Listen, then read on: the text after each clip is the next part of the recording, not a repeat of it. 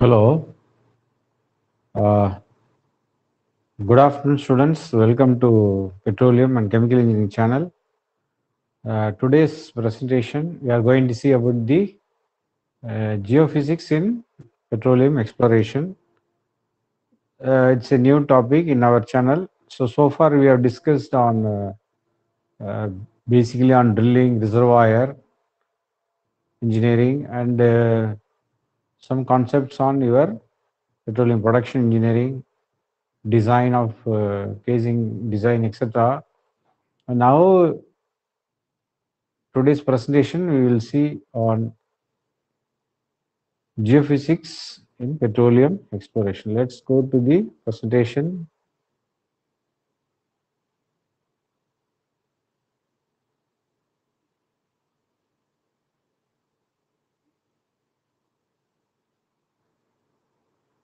So geophysics in petroleum exploration. So here we are going to see the mechanical wave measurements, electromagnetic wave techniques, etc. So geophysics plays a key role in petroleum engineering. Now let's discuss and see the presentation clearly on mechanical wave measurements and electromagnetic wave techniques.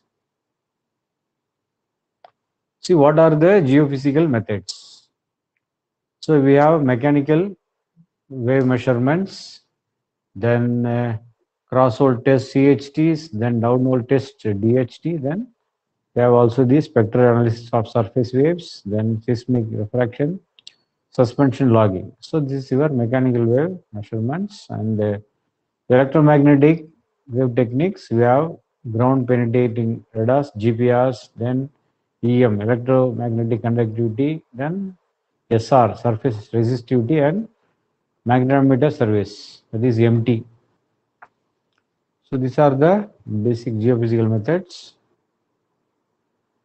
Then what are the mechanical wave geophysics? So here we are seeing the borehole geophysics and non-invasive types which are conducted across the surface. So borehole geophysics mainly utilized in the well logging techniques, and also the measurement of wave dispersions, velocity, frequency, amplitude, attention, etc. And you are determining the layering, elastic properties, stiffness, damping, and inclusions. Then different types of waves. That is for basic wave types, compression waves, P wave, S wave, R waves, and L waves, love waves. That is compression wave, shear waves, then Rayleigh waves, then love waves. So these are the four types of waves which you know very well. Then, so what are the mechanical wave geophysics? So how we are defining these waves, four types of waves. So this compression wave is is the fastest wave and the easiest to generate. Then shear wave is the second fastest wave, is directional and polarized, and most fundamental wave to the your geotechnical methods. Then Rayleigh R, denoted by R, and it's a surface wave, so very close to S wave velocity, 90 to 94%. And you know that hybrid PS wave at ground surface boundary, and L low wave interface boundary effect. So in the VSP, that is vertical seismic profiling techniques, in your seismic method also, you have learned some concept on S wave, P waves, etc. So these are utilized in the measurement of your reservoir characterization and VSP profiling we learned. Now next slide. So this is your mechanical body waves. So you can see here the initial, then you can see the next one is your P wave, then direction propagation, and S wave. So you can see the UX, that is distance between the 2 points, then wavelength lambda, then ui, and again wavelength, then direction of propagation x, the x wave, or refraction and contraction. So this is the mechanical body waves initiated by initially, then P wave, then S wave. So wavelength versus your direction of propagation is denoted as x. Then next, so this is your mechanical body waves. So amplitude versus time. So the source, then receiver geophone is there. So you can see the traveling of RSP. Then you see the receiver, then the oscilloscope, and you can see here the time versus so P and your S. So this is the mechanical body wave sourcing, the receiver geophones and your movements. Amplitude versus time, and also shown here, and the source is shown with the receiver of geophones. So this is your oscilloscope. So you can see the PSR waves. Then now let's come to the compression, that is mechanical wave compression, wave velocity Vp, and P is the wave velocity. So you can see here the steel, intact rocks, weathered rocks, ice, still sand, clay, seawater, and fresh water. Compression wave velocity shown for 0 to 8000. P wave velocities, see, differs for the different materials. For steel, you can see 7000. Then you can see the intact rocks, it lies between 4200 to 6800. So like that, you can see the seawater, freshwater also, everything, clay, sand. So all the things are very clearly shown here. The compression velocity, meter per second. Then S wave velocity. Similarly, shear wave velocity, Vs. Vp by Vs. This is Vs, that is meter per second. Same, that is S wave velocity for freshwater, seawater, clay, sand, ice, other rocks, and intact rocks, and steel. Then next slide, this is your shear, mechanical wave shear wave velocity. So these are the geophysical equipments which are utilized: seismograph, spectrum analyzer, then portable analyzer, then velocity recorder, etc. So seismic refraction. So you can see the oscilloscope, then see the source plate, then we see the geophones. So the oscilloscope records, you can see there the soil VP1, the rock is VP2. So it started recording. Note VP1 is greater than, sorry, less than VP2. So T1, T2, T3, and T4. So determine the depth to rock layer, that is ZR, is shown here, X1, X2, X3. So this is the seismic refraction. So oscilloscope, you can see in the right hand side. Then this is your seismic refraction. See the horizontal soil layer over rock, and you can see here the distance from the source. X is shown 15 meters. Then you can see the travel time in seconds, and depth to rock is ZC 5.65 meters. So VP1 equal to 1350 meter seconds. Then VP2 is 4880 meter per second. So XC is equal to 115 meters. So distance from source meters 0 to 50, and your travel time in seconds. So this is a seismic refraction, horizontal soil layer over rock. So ZC is equal to XC by 2 square root of VP2 minus VP1 divided by VP2 plus VP1. So this is the formula. TVL, XVL are shown. So you can understand the seismic refraction. Then next is your shear wave velocity, Vs. So it's a fundamental measurement in all solids: steel, concrete, wood, soil, rocks. Then initial small strain stiffness is represented by the shear modulus. G0 equal to rho T V squared S. Then G dynamic equal to G maximum equal to G naught. So that is your shear modulus. Then so it applies to all static and dynamic problems at these small strains. So S is less than 10 power minus 6, and it's applicable to both undrained and drained loading cases in geotechnical engineering. This is your cross-hole seismic testing equipments.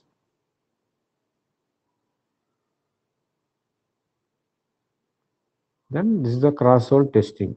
Is carrying out the slope in kilometer. So PVC based borehole. Then you can see the slope in kilometer PVC cased borehole. So note the verticality of casing must be established by slope in kilometers to correct distances delta x with depth. So now we can see the cross-hole testing has been conducted. See, we are getting the in kilometers, x equal to FCTN function z, then shear wave velocity equal to Vs equal to delta x by delta t. So you can see the velocity transducer, that is you have the geophone receiver also here, and packer is there, then downhole hammer source, then pump source to the PVC cased borehole. So this is your cross-hole testing. So you can see the oscilloscope left hand side delta t has been shown. Cross-hole testing. So all these measured using the inclinometers. So downhole seismic testing equipments. Next slide.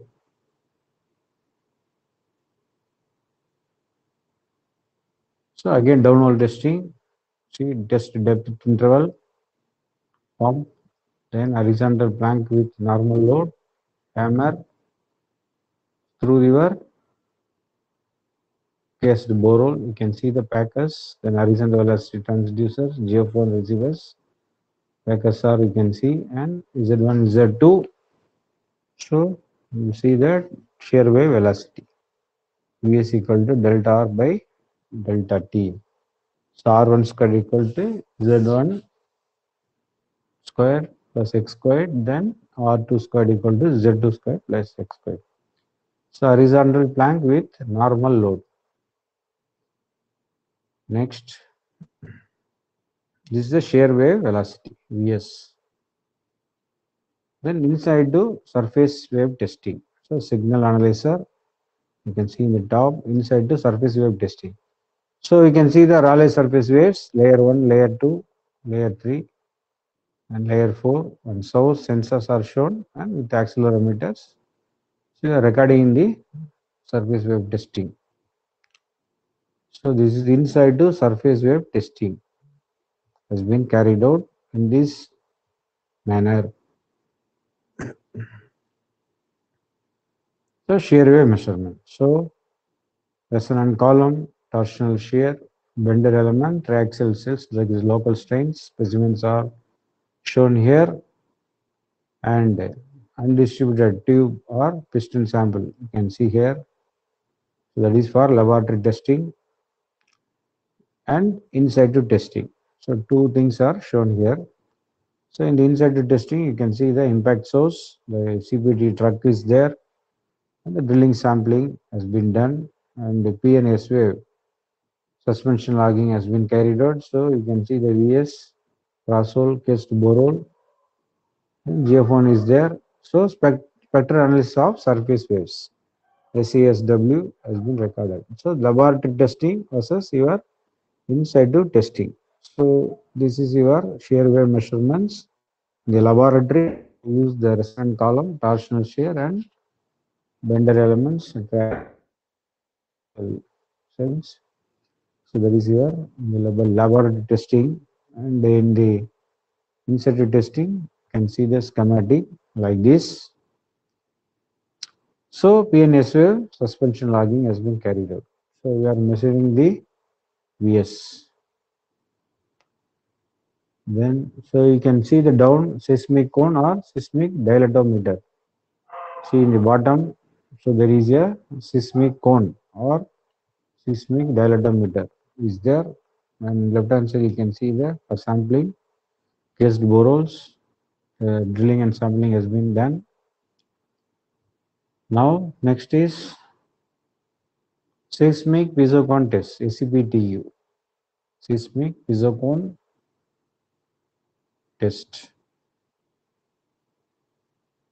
pisocone penetration test, SCPTU. So as per ASTDM, so you can see the setup, horizontal GF1 inclinometer, then there is a FS sleeve friction, then pore water pressure has been taken, then measured up tip stress or cone resistance QC, and Q1 is the corrected tip stress equal to QC plus 1 minus AV multiplied by US, that is pore water pressure. So now we can see the cone rig with hydraulic push system, the right hand side. So we can see the cone rod 36 millimeter diameter. So arrival TX, then CPT readings taken at for every 10 to 50 millimeter CPT readings. So plank under truck load, then strike parallel to geophone axis. You can see the arrows showing horizontally polarized, vertically propagating shear waves and pseudo interval velocity method. So this is the seismic pisocone penetration test. And in the left hand side, you can see right hand side there is a cone rig with hydraulic push system for this CPTU. Then you can see the left hand side the electric cone penetrometer with 60-degree apex, that is diameter D equal to 36 mm and D equal to 44 mm, 15 centimeters square. And so first one is saturation cone tip cavities and placement of pre-saturated porous filter elements. First one. Second is to obtain a baseline reading for the tip, sleeve, then pour water transducers, then inclometer channels. That is point 1 and 2. So this is the seismic pisocone test schematic, and your calculations are shown in inclometer seismic pisocone penetration test. So you are getting the baseline readings for the tip. So next, so seismic pisocone test. So we obtain 4 independent measurement with depth, that is hybrid of penetrometer with downhole geophysics. So cone tip stress QT, penetration pore pressure U, then sleeve friction, you can see in FS, and arrival time of downhole shear wave, that is TS. So these are the 4 independent measurements taken in the SPT. That is cone tip stress, penetration of pore water pressure, then sleeve friction, and arrival time of downhole shear TS. So these are things which you have seen in the previous slide. So your QC, so FS, so U2 and U1. So 60-degree. Next. So you can see the VS. So automated seismic source. So electronically actuated, self-contained left and right polarization, then modified beam uses fin to enhance the shear wave generation and successfully tested to depths of 20 meter, capable of being used with traditional impulse hammers. Then downhole shear wave velocity. So you can see here the anchoring system, automated source, then polarized wave, then you can see the downhole VS with excellent soil coupling. So you can see the diagram animation so very clearly. Anchoring system, bottom-ended source, and polarized waves, then downhole VS with excellent soil coupling. So now complete set of shear wave drains, mud island site. This is example. Normalized geophone output for depth meters versus time seconds has been taken, recorded. So this is a complete set of shear wave drain. You can see here. Next. So this is a sounding at QR FS U2 VS, then your D. Q is your shown in the piezo contest in the right hand side. So the sounding has been recorded in this manner. VS, QT, then FS, kilopascal, megapascal, then kilopascal. VS is your meter per second. So depth is shown here in the left hand side. So D equal to 35.7 millimeter. So next. So this is seismic flat dilatometer SDMT. You can see here.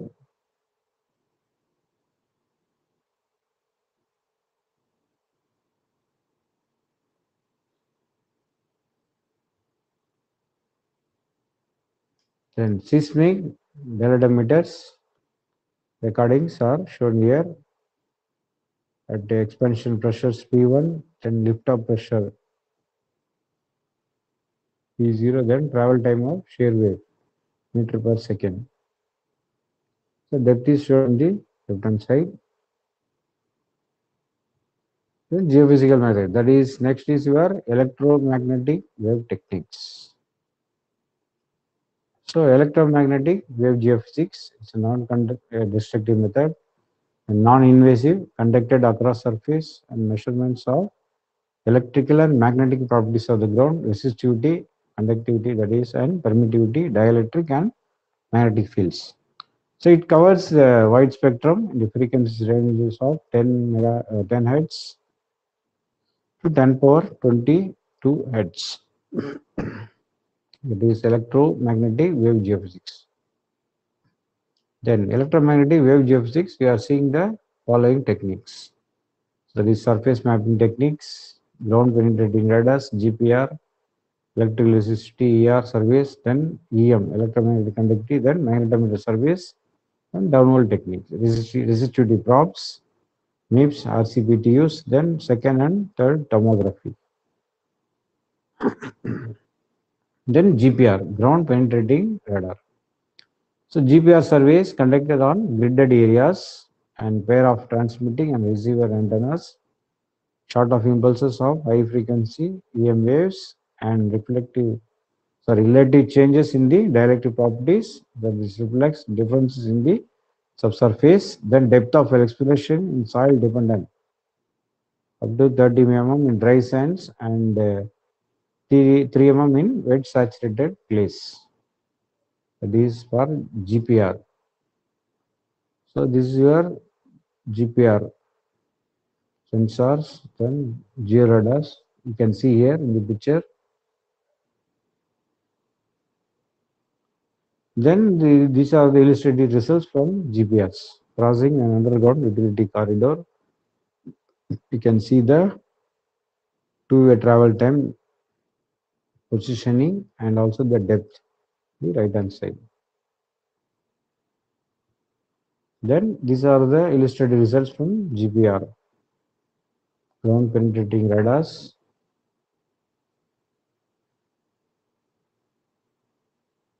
So you can see the gas, water in blue, then two-way travels time, etc. Then geostratigraphy of river plus stratigraphy, water table. These are some illustrative results. Examples of GPR, useful in locating the underground utilities. You can see the drainage pipes, underground storage tanks. You can see using a GPR.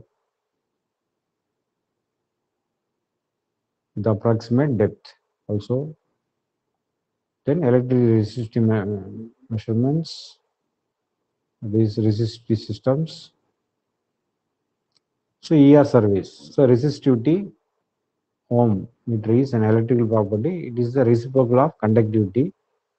Then arrays of electrodes used to measure the changes in the potential and evaluate the changes in soil types and variation in pore fluids.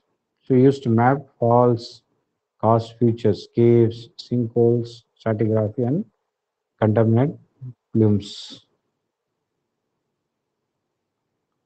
So this is the electrical resistivity measurements. You can see the arrays, row A, then Schlumberger array, then Werner arrays. The formula is shown here. Rho sigma equal to pi s squared minus a squared divided by a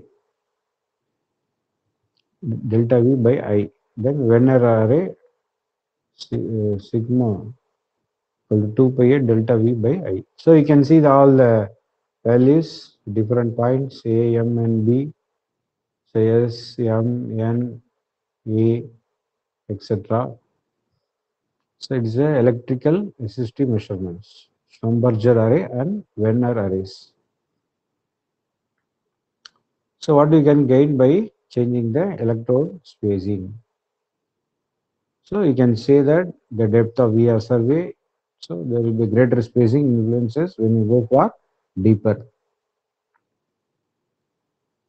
You can see the electrical resistive measurements. So results as shown here: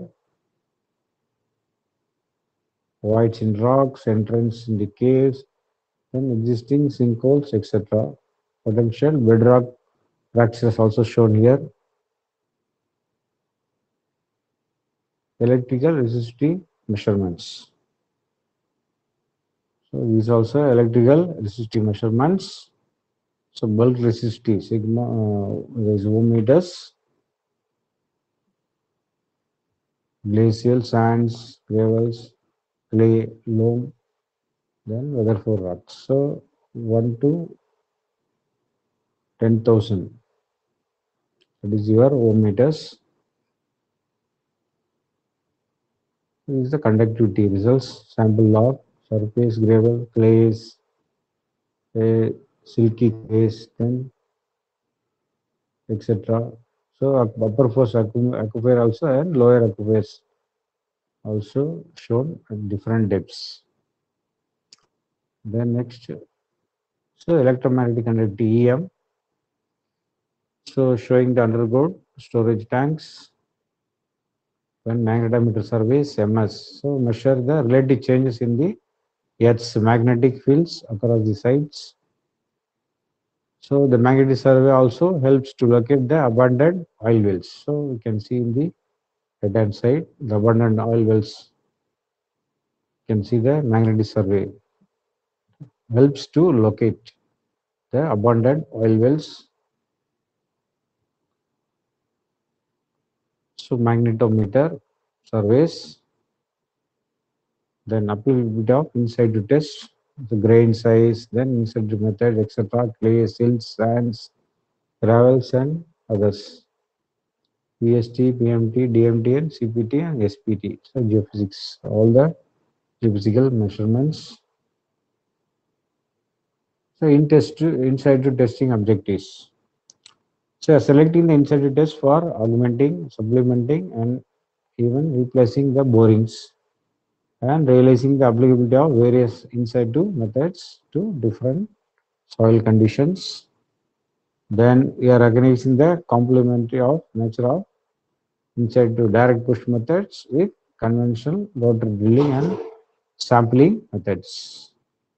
That is the objective of in situ testing, and recognize the values of utilizing these methods and quality implications for their usage.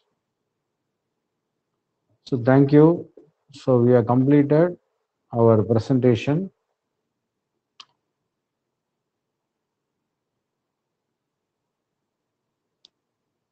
So we have completed our presentation today on geophysics in petroleum exploration. We'll see more on the geoscience and geophysics in our next presentation. Thank you. Subscribe my channel.